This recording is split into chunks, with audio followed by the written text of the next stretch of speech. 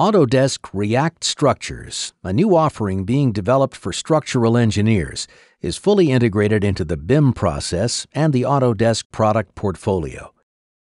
This software provides structural engineers with structural analysis capabilities for all structures, even large and complex ones. Fast, intuitive Analysis Modeler makes it quick and easy to make changes throughout the project. Using Autodesk React Structures software, structural engineers can model not only buildings, but also many various large and complex structures, such as transmission towers, bridges, supporting structures, etc. The structural engineer defines the analytical model used to determine how the structure will respond to loading, which is applied to it during its use. Thanks to the intuitive user interface, the software is easy to use and easy to learn for both experienced and new users. With access to a rich palette of databases that contains sections and materials meeting different standards, structural engineers can work with country-specific section shapes and imperial or metric units within the same integrated model.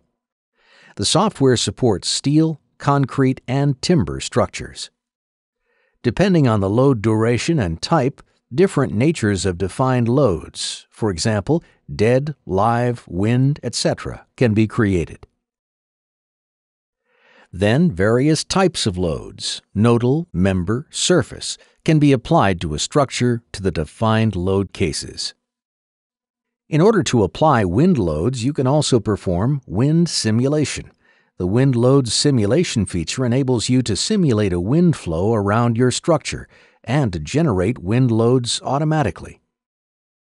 The wind simulation acts as a wind tunnel and displays colored pressure maps on the model in order to help visualize and understand the effects of the wind.